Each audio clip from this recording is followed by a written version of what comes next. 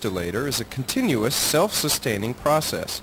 In this process, 65 tons a day of municipal solid waste is converted into the heat equivalent of 3,000 gallons of fuel oil every 24 hours.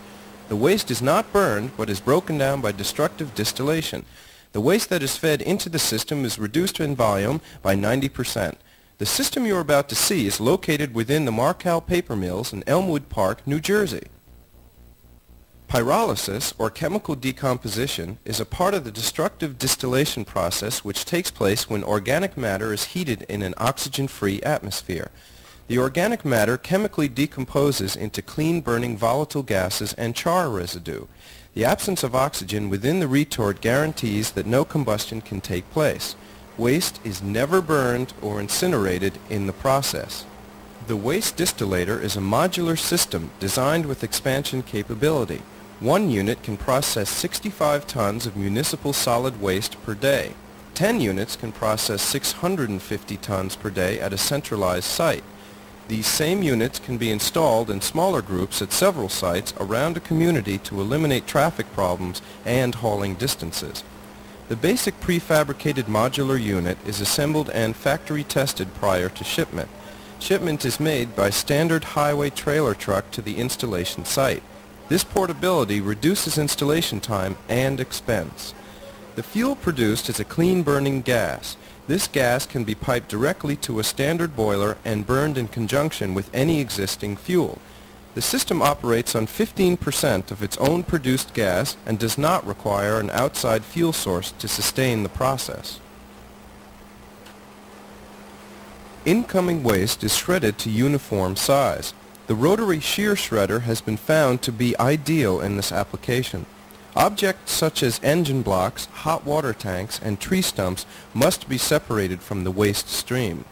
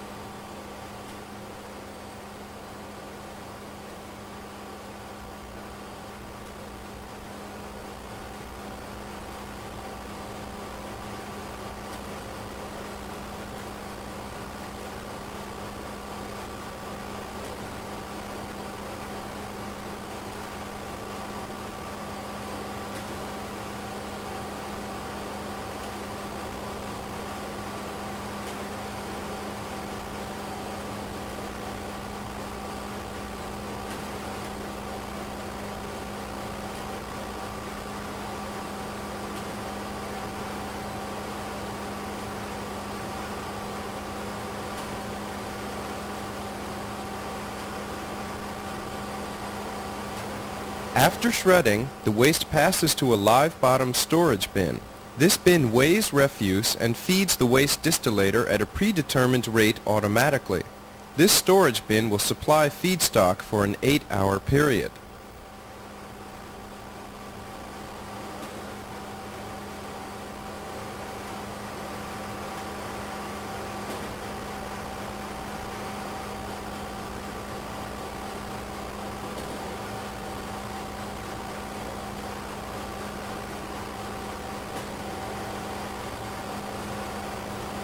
As the waste is emptied from the bin, it will pass through a magnetic field, removing the ferrous metals. The waste is then transported to the rotary dryer.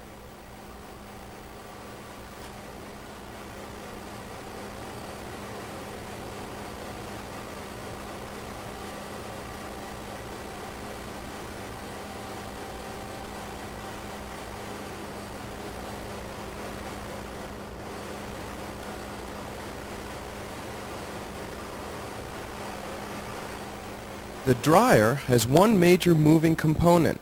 It is a steel tube 35 feet in length and 4 feet in diameter. This tube is enclosed in an insulated steel oven.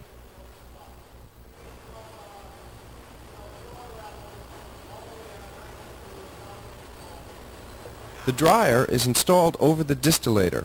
The discharge from the dryer passes directly into the feed ram of the distillator. Only waste heat is used in the drying process. Waste heat from the distillator heats the dryer oven. biomass is never directly exposed to the hot exhaust gases.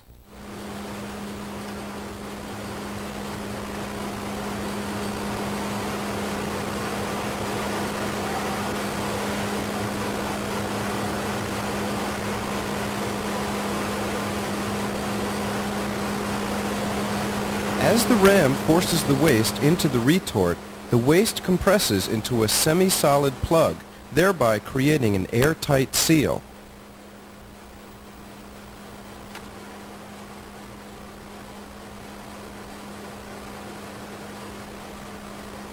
The distillator is similar in design and construction to the dryer. The major moving component of the distillator is a steel retort tube 32 feet in length and 44 inches in diameter. This tube is also enclosed in an insulated oven. After the waste has been forced into the retort by the ram system, destructive distillation begins to take place in the oxygen-free atmosphere of the retort. The waste continues to decompose as it moves slowly through the rotating retort to the discharge end of the system. Once the system is manufacturing sufficient gas to support the heating process, the main burner system automatically turns on.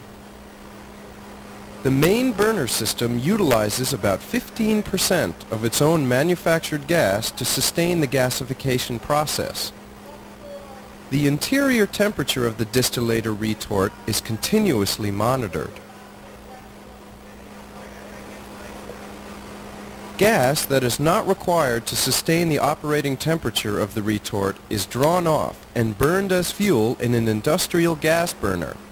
This gas can also be burned by itself or fired in conjunction with other fuels.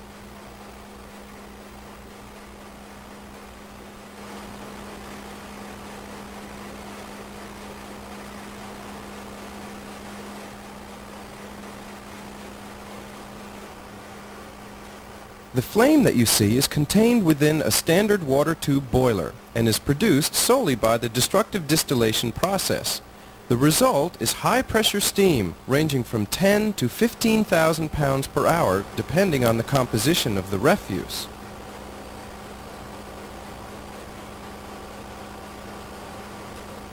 After volatile products have been extracted from the biomass, the sterile char is removed from the distillator by a hydraulic ram.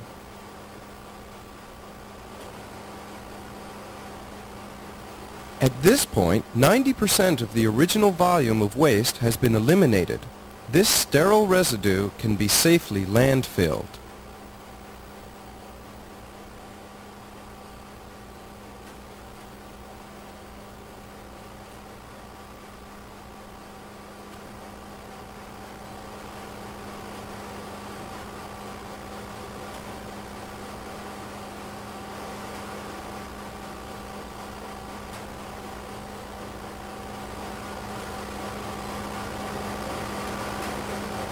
The waste distillator has a multi-purpose mission to dispose of municipal solid waste from virtually any source and to operate as a resource recovery system producing an environmentally safe, clean-burning fuel.